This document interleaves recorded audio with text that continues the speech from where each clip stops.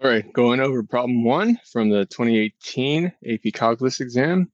We have that grain is being added to a silo, and at time t equals 0, the silo is empty.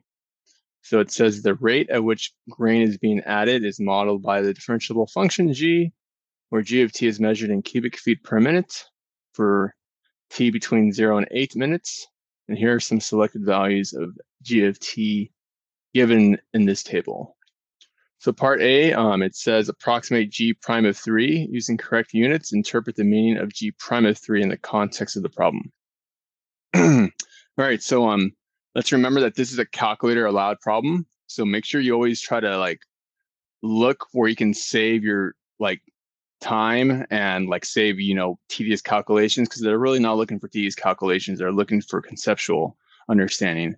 So have your calculator always handy, so that you can use it and save time.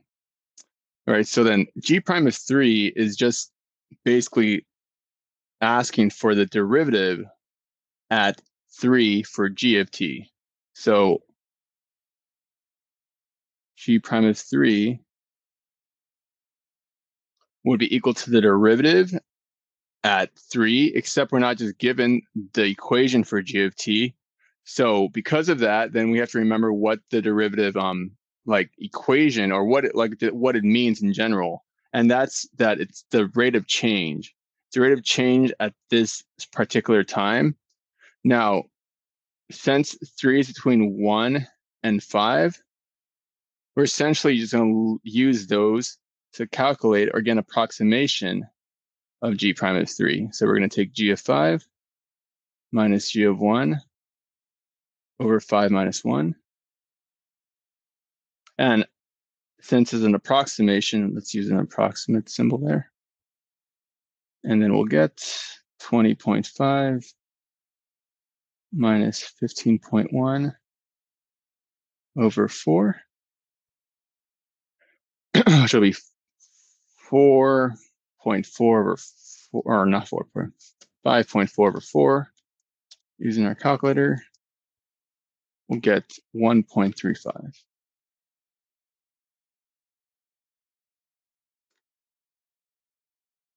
Okay, so what does this mean? Well, let's remember that g of t is already telling you the rate at which grain is being added. So then g prime of 3, we're basically talking about the rate of the rate, or the rate at which the rate of grain is being added at t equals 3 minutes is 1.35 cubic feet per minute squared in this case. So let's write that down.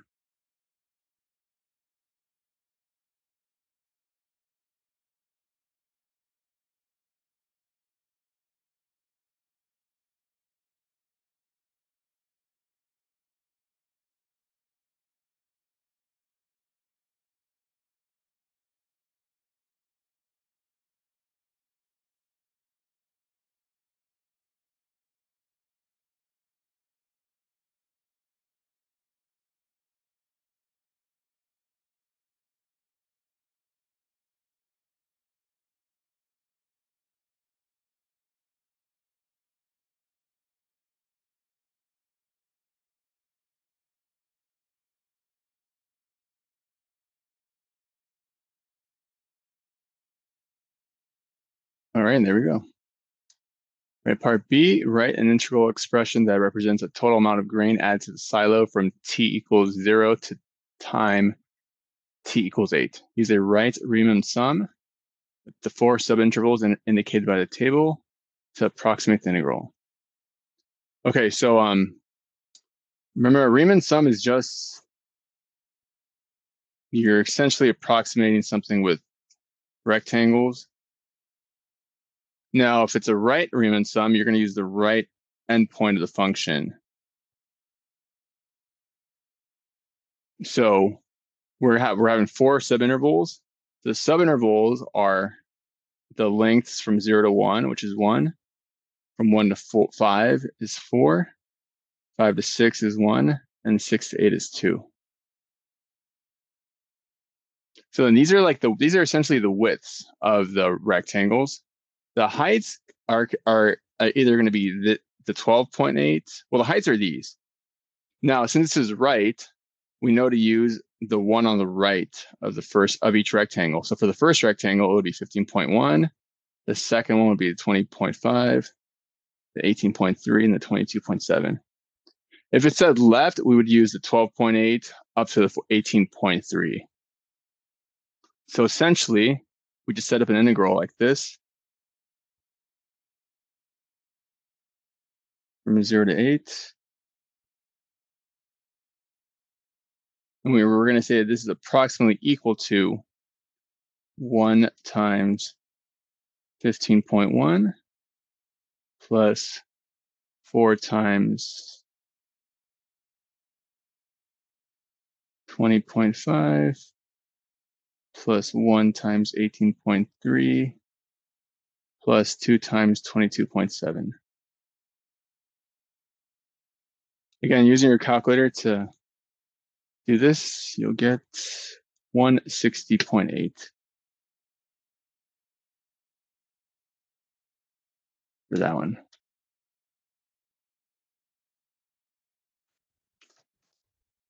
All right, so then, oops.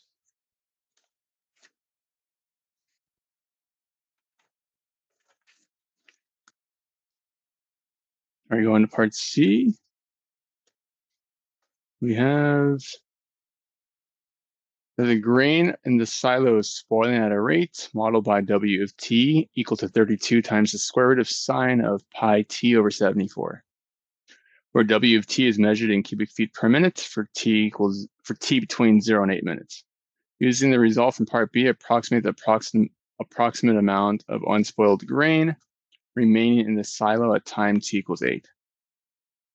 Okay, so the idea here is to recognize that since this is telling you the rate of grain, that the rate at which the grain is spoiling, if we were to take the integral of like the total amount of grain added, and then from that subtract the total amount of grain spoiling, that's going to give you the total amount of grain that's going to be unspoiled.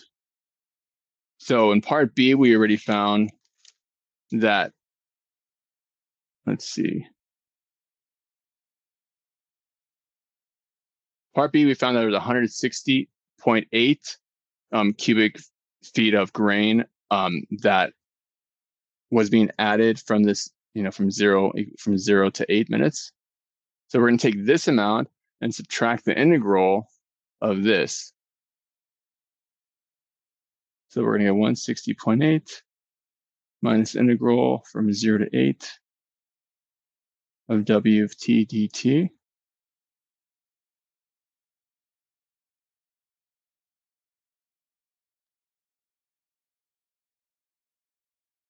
Now for this, again, use your calculator to calculate this. And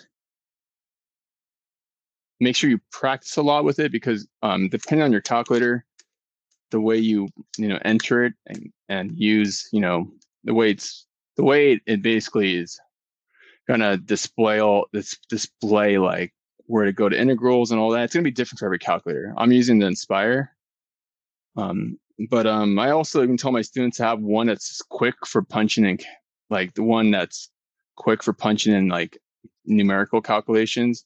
Because the Inspire, thing about this, these buttons are kind of hard to, they're not quick. They're kind of like stiff. So let me just show you another one.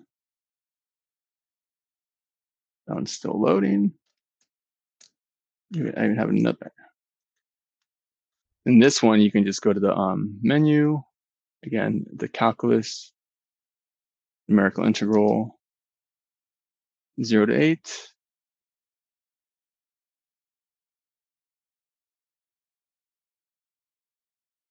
$32 times square root of the sine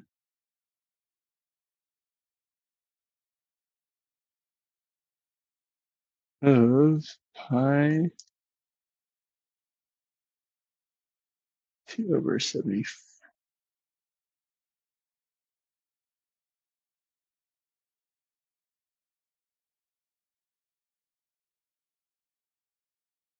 Only about 99.05.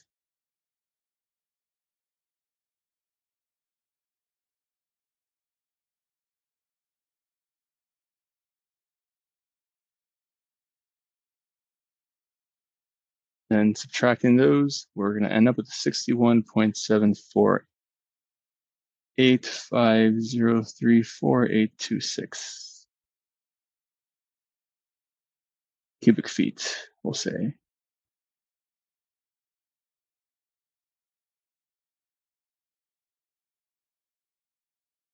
All right, now in part D, based on the model in part C, the amount of unspoiled grain in the silo, or is the amount of unspoiled grain in the silo increasing or decreasing at time t equals 6?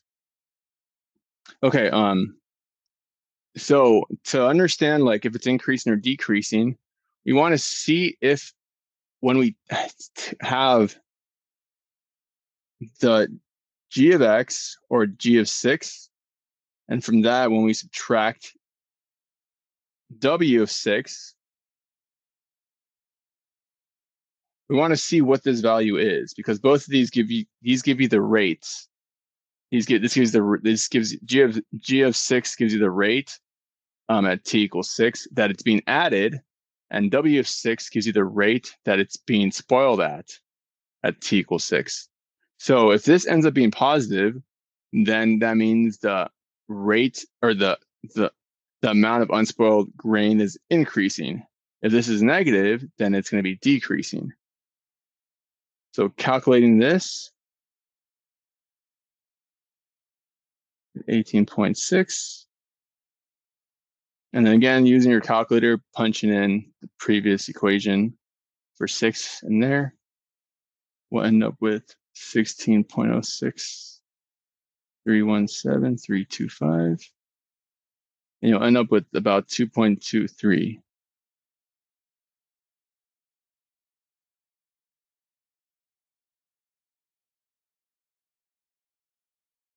Now, since this is positive, then we can say that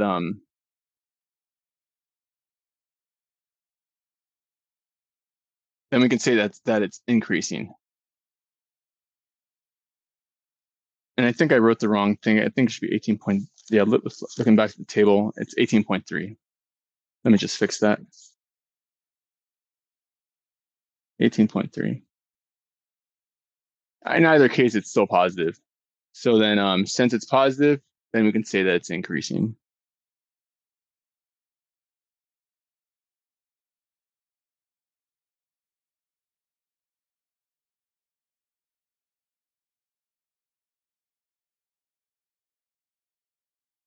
All right, so there you go. There's problem 1. Feedback is always welcome. Let me know if maybe there was a part that was confusing or if I did something that wasn't very clear.